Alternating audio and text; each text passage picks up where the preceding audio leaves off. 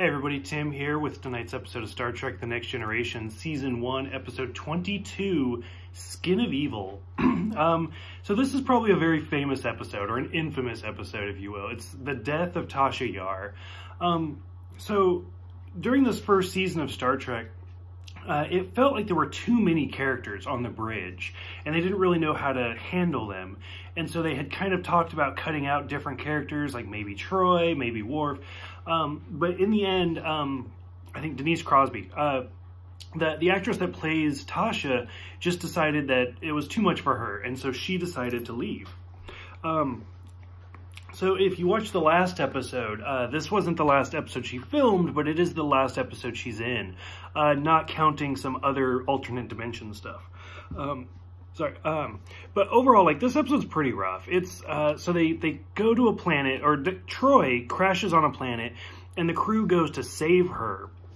And it's Riker, Data, and Tasha, and they encounter this ooze that they can't read at all, but it ends up being sentient.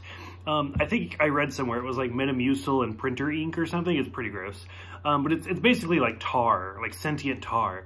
And it ends up being extremely powerful. And I'm more interested in this creature than anything else, because I feel like they don't really do anything with it.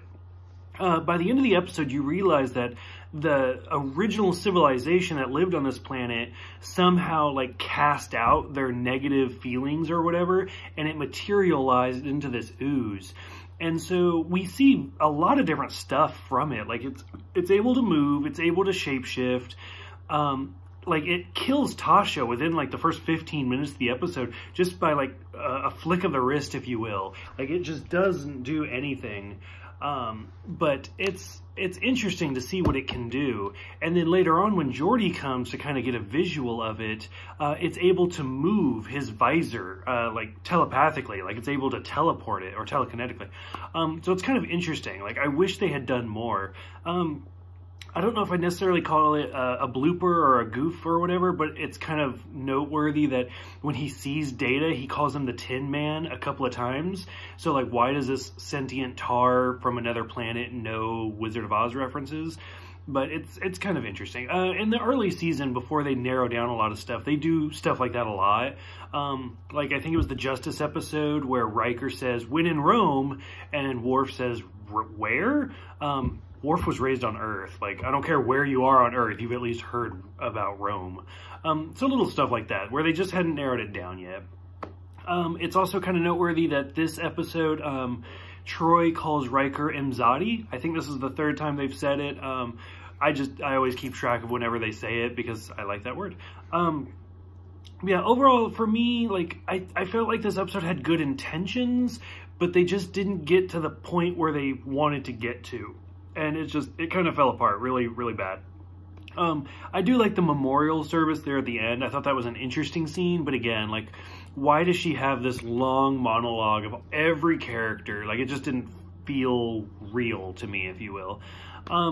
Otherwise, yeah, that's about it. Like, it's kind of a rough episode. It had potential to do better.